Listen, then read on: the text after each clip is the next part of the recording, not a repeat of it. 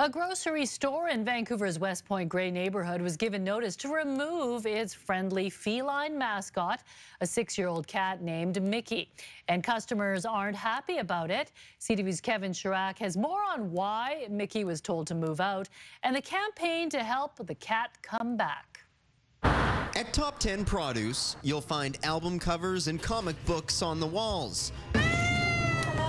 And what some call the perfect mascot named Mickey. We just really enjoyed having him here. He really contributed to a lovely community spirit. It's a clean cat, it's well looked after, it's very, very popular.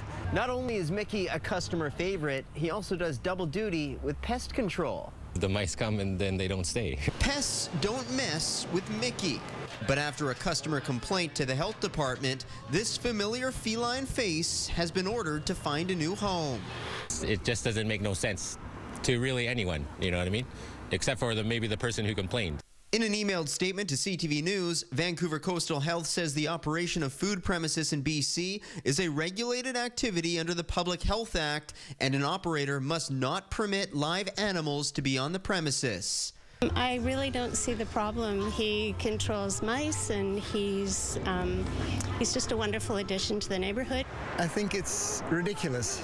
People who removed Mickey must be out of their minds. But one animal lawyer tells CTV News there might be a loophole.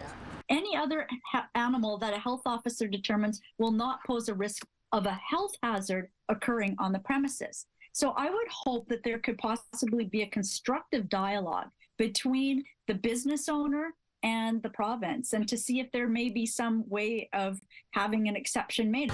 McDonald launched a petition to raise awareness and keep his cat in the store, but admits he'll only take the fight so far.